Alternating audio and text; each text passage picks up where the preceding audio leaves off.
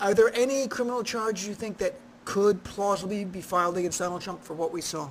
Yeah, absolutely. And so rioting is a criminal offense both in the federal code and in the local criminal laws of the District of Columbia, as is inciting a riot. And, my prosecutor instincts kicked in when I, kind of put all of the circumstantial evidence together.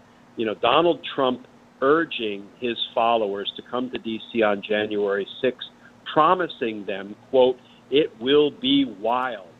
And then when he urges them at the 11 o'clock pep rally to, get on down to the Capitol and take what's yours because they are stealing the election from you. And then the part that is beyond belief, when President-elect Joe Biden addresses the nation in the sort of early stage of the riot and tries to lower the temperature, tries to, restore order, and he's asking for peace, he challenges Donald Trump to do the same.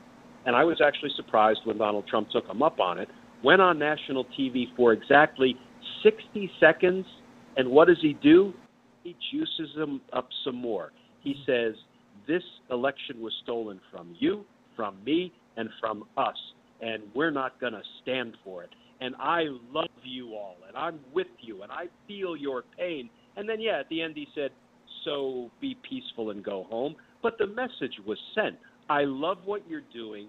Take what they stole from us, by any means necessary. And here's the thing, Dean. All of this is against the backdrop of this whole thing being a lie perpetrated and perpetuated by Donald Trump and Ted Cruz and Josh Hawley and Louis Gohmert. The big lie is that it was a fraudulent election and it was stolen from Donald Trump. So given that the premise of what Donald Trump was selling these people was a lie, when you look at it through that lens, it makes for even a stronger incitement to riot case.